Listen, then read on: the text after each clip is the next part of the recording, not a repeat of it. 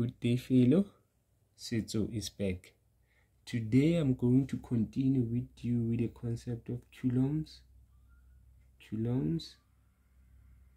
law.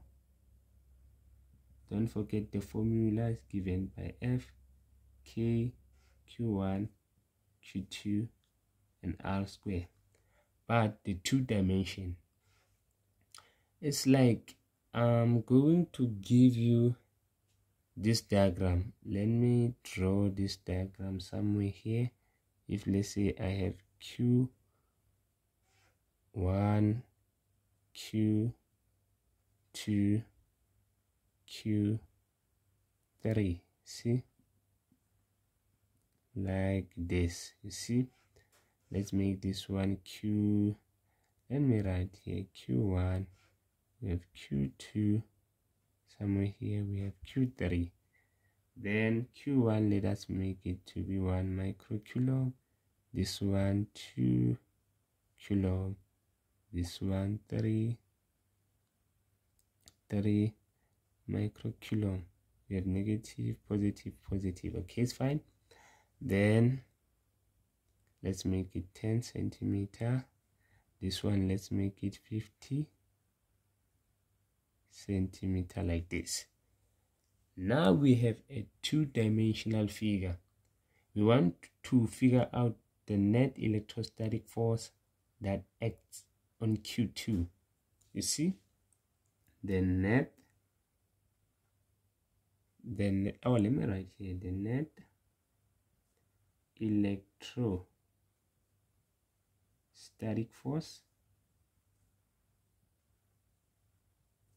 that act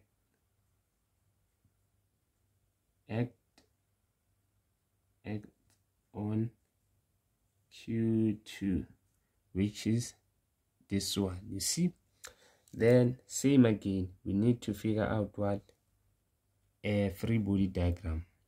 I take Q2 and Q1, they are going to attract. Eventually this one is going to move to the left, our Q2, like this. Or let me just draw this free body here. Then it's going to move to the left like this. Let me call this one F1. See? Then if I take F2 with F3, same, it's going to attract, but this one is going to move upward. Let me call this one F2, like this. Now we have sort of like two lines that meet at an angle of 90 degrees. You see, that means for us to figure out our F net in this case, we are going to extend a line like this, which is going to be our F net. You see, now we have a situation which is like this. See, which is like this. Now our F net is going to be this one in this case. See, we have F1 and F2 here, you see. Then our let me say F net is going to be this hypotenuse, you see. Then we know that first thing that we must figure out is what is our F1 together with F2. Immediately after doing that, we are going to use the theorem of Pythagoras, which is given by F net squared, like this, F1 squared plus F2 squared, sorry, F2 is squared, like this. Then we can then substitute and figure out those things, you see. But firstly, let us go and figure out our F1. We know that F is given by K. Let me say 1 Q1 Q2 R squared. You see, what is our value of k? We know that k won't change. It will always be 9 times 10 to the power 9 q1. Where's our q1? We have now for q1 we have 1 micro. It's going to change into minus 6 coulomb. You see, we take this value, place it here, times 10 minus 6 coulomb. Then for q2 it's negative. See, q2 is negative 2. We change that micro into times 10 minus 6. But when we take it to the formula, just omit those negative signs. And it's going to be minus 6 like this. Then we divide everything by, okay, centimeter. We need to change that 10 into, so that centimeter into meter, we divide everything by 100 because it's centimeter. You see, we divide by 100, then we are going to get 0.1 meter, which is 0.1. Close your square like this. Then you take your calculator, you figure out the value of this. You must get 1.8 Newton. You see? Then now we know the value of F1. Let us figure out now the value of F2. Same formula. Let me write here. Now let us say F2. We have K, Q, 2 now, Q2 and Q3. We have R squared like this. Then the value of K is going to be 9 times 10, 9. Then the value of Q2, we already have it, but omit those negatives. Going to be 210 minus 6. Our Q3, we take the positive 3 because it's micro. It's going to be 10 minus 6. You close. Then we divide everything by, okay, same, we have 50. Let us divide 50 by 100. You must get, oh, sorry about that light. We must get 0.5 meter. Let me double check as well. 50 divided by 100. Yes, get something. 5. Then you square like this. Then, okay, I have some space. Now we have to take our calculator at this point and try to figure out now the value of the entire. What are you going to get now? If you take your calculator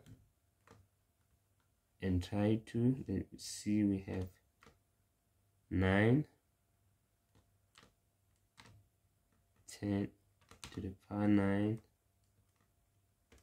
We also have 2 times 10 minus 6. Also 3 times 10 minus 6. We divide, then square. Don't forget to put that square. Then you should get 0.144 Newton. You see, like this, we get these two values. Let us make our left to be negative. You see, on this one, you'll see on this one, this value, let us make it negative to indicate that it's going to the left. Then this one is going up. There is no need for us to put plus. It's positive anyway. But okay, at this point, we know the value of f1, we also know the value of f2. We can then say, let me erase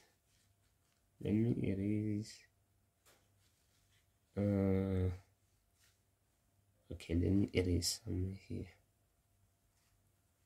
Just need, or somewhere here. You see, we know that f net for this one is going to be f1 squared plus f2 squared, like this. You see, what is the value of f1? You see, then since that f1 is going to the left, let us indicate with a negative sign like this to show that it goes to the left.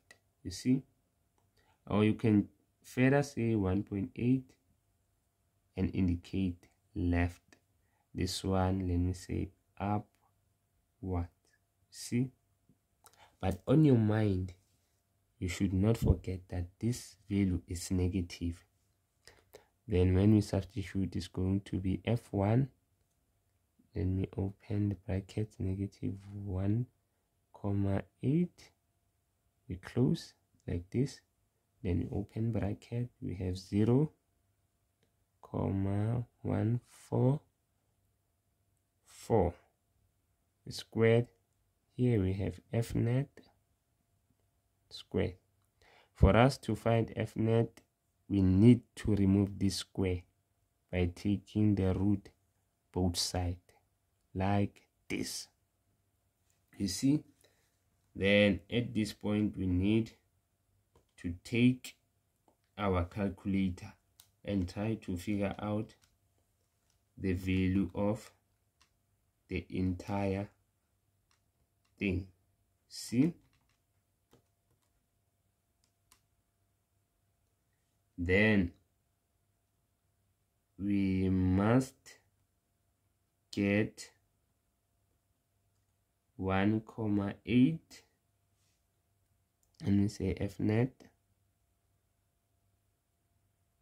This one is going to be f net like this. Then you can just write it like this. Let us figure out this one. So we are going to say negative 0.8, you close, then you squared, plus open bracket 0,144, you close, then you square. I get 3. Let me write 3,26. Let me say 0.7. See, like this. Then let me find this value and see what is going to be 3,2607. We get f net to be 1, let's say 81 Newton, like this. The value of hypotenuse will always be positive. Don't forget that. Don't forget that. You see? Then we have managed to figure out the value of net electrostatic force. Then let me ask you this question. The direction. How would you figure out the direction of 2 dimensions? Because we won't say left or right or up or down. This one we have to figure out this angle. You see? How then are we going to figure out that angle? Let me erase. How are we going to figure out that angle? Sorry. We know exactly that this value is negative 1.8, which is f1. This one f2, which is 0,44. You see? Then it is situated in second quadrant like this. Let me draw. You see, we need to figure out the angle from this till there. How are we going to do that? Since we have our opposite and also our adjacent, we need to take tan. We're going to say tan, not angle. Instead, tan ref angle. Why do we say ref angle? Because this value is negative. When we substitute, I'm going to omit this negative, you see. Then it's going to be F2, which is my, some they say FY, you see. But I named it F2. Let me continue with F2. Some they say this one is FX, but I've named it F1. Okay, we have 0,144 divided by 1.8, you see.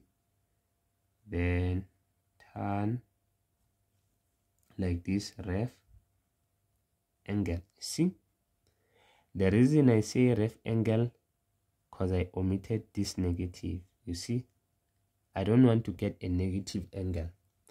Then take your calculator and figure out the value of ref angle. You must get 4,57 degrees. This is your ref angle, you see. For us to figure out the entire, we are going to say now 180 minus this value, you see. In some ways, do you see this angle is going to be this one. For us, we need this one. Then we say